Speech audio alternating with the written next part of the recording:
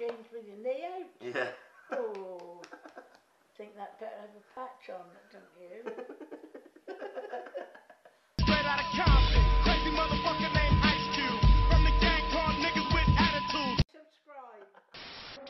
Good morning, good afternoon or good evening, depending on what time you're watching this video. Today I'm with my Nana, Nora. So hello, Nan. Hello. And I'm going to be asking her some modern slang terms, seeing what she thinks they mean, and then I'll explain to her after. A couple of naughty ones in there. Are you ready? Yes, if you are. The first word I'm going to ask you is lit. What do you think lit stands for, Nan? Lit? L-I-T, lit. Oh, crumbs. You lit a candle or lit a lamp. Do you want to put it in a sentence for me, Nan? We have lit the lamp.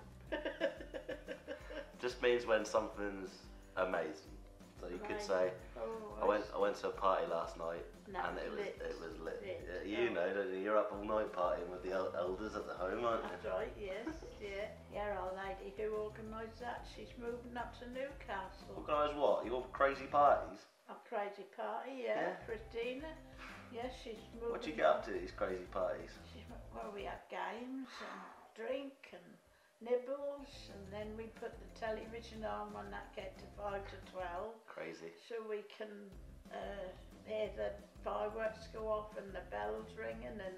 No cocaine, I hope. Okay. I said no cocaine, I hope. Oh, I don't know what's in the cake.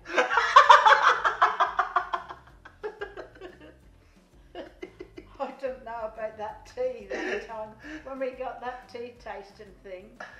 Oh, you should have seen me. I don't know what was in it. That went, well, I went a bit loony. I kept going, look, that's 10 to 3, that's 10 to 3, I tell you.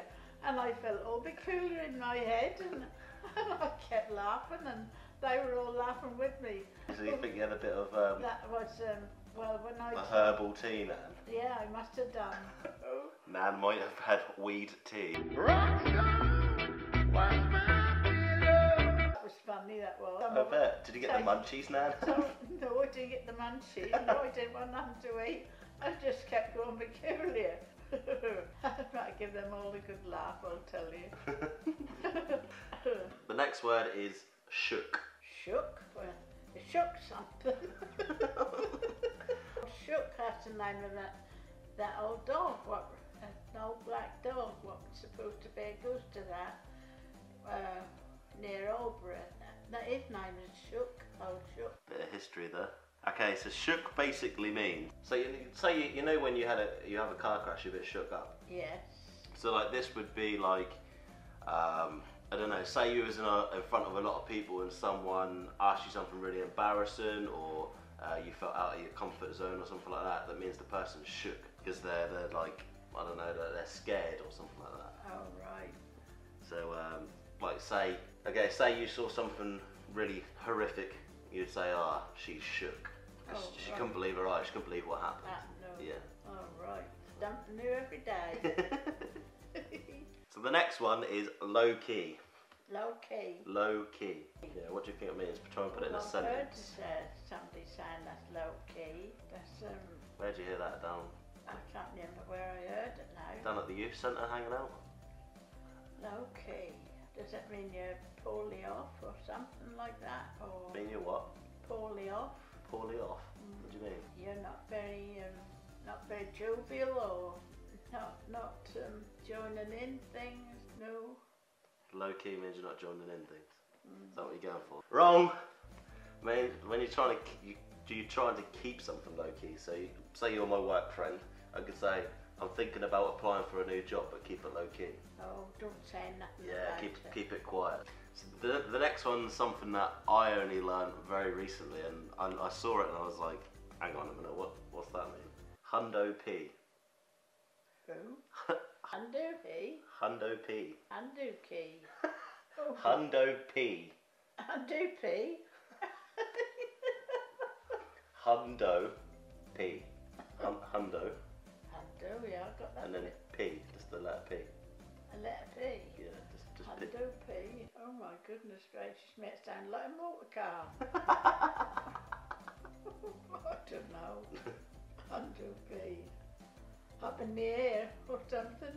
Well, the world's been turned upside down. Is that what you're going for? Something or other, yeah. So hundo P is a short abbreviation, but it's actually longer for 100%. Oh. So hundo P, 100%. That basically means if something's like pretty cool, you're dead certain on it. You're like, say I said to you, Nan, I'm gonna swing by your crib later, 100p. Oh, right. So I'm coming around later, 100%. I'll be there. Yeah. Are you ready for the next one? If you like. So the next one's not a very nice one. Oh, isn't it? Oh, dear. No, I don't know how it's gonna go down. Oh well, we'll see. You ready for it? Yeah. Sloppy seconds. Hey? Sloppy seconds. Sloppy seconds. Yeah. Sloppy seconds. Yeah. Sloppy seconds.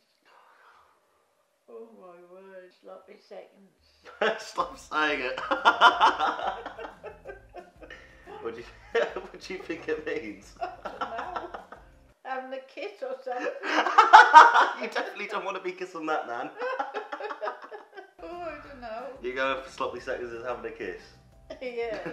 Wrong. Are you sure you want to know it? Go on then. Sloppy seconds is normally used when, say, one friend was to sleep with a lady, Yeah. and then his mate goes sleep with the same girl. Oh, It's normally right. used for sloppy seconds, but it's also used in the sense of a woman who's been gangbanged. Because she has the previous man's semen in her, and the next geezer's going through her as well. Oh, God. I'm so sorry, Nan. Lord forgive Oh, me. good job, I'm broad-minded. Are you ready for the next one? Go on then. Finish your tea already? Yeah, I drank my tea. Thank you. The next word's fat, spelled P-H-A-T. Spat? Fat. Fat. Like fat, like Fat. like F-A-T, but spelled P-H-A-T. Fat. Fat. The thing I thought it stood for is different to what it's explained online. Oh. So I can tell you what I think it means, which could be wrong, which maybe is wrong from what I've seen on the internet, and then I'll tell you the internet definition. This new internet get everywhere. What do you think fat means, Nan? Fat. Something's gone wrong. Something's gone wrong. Put it in a sentence for me. Put it in a sentence. Yeah. Put it in a sentence. Crikey. I'll say something you're doing and that's all gone wrong and you go, oh, fat. Okay, so you just spilt your cup of tea and you're like, oh, fat. I spilled a cup of tea, yeah. Is that what you like? Right. Yeah, oh, fat. Okay, so the internet abbreviation stands for pretty hot and thick. Oh, God. It's pea soup. Pea soup? Yeah. Pretty hot. That's pretty hot and thick pea soup. So, pretty hot and thick is, on the internet it said it's to describe a pretty girl. Oh. Saying that she's pretty hot and thick. Oh, I don't I know, see. don't get the thick thing, but Oh. maybe that's, I don't know. That's what the internet says, but I always thought fat stood for something that's good.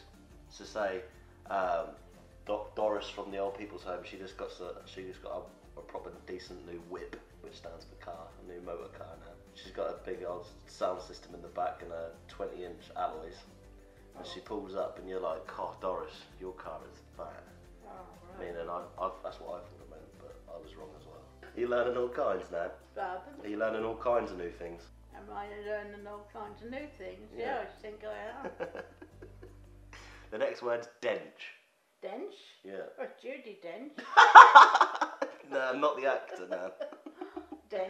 Well, God. actually, funny you say Judy Dench, because when I looked it up online, it was used her name came into it to describe this thing as a, Did it? yeah.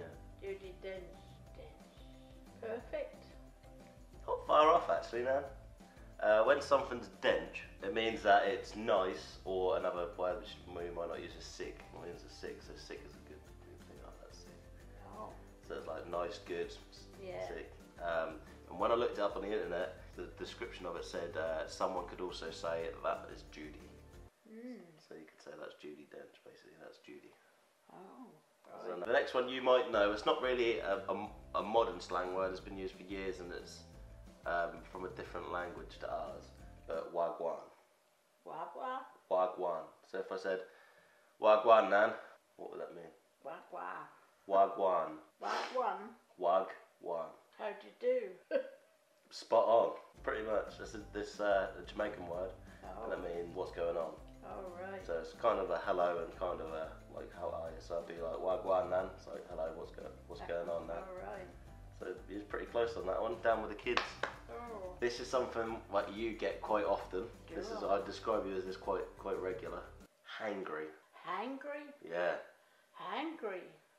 Oh, excited? Nope. I do quite often. Mm. Knit? What would you say? I'm gonna go hangry up a blanket tonight. Is that what you'd say? Maybe pigs in blankets. Sausages?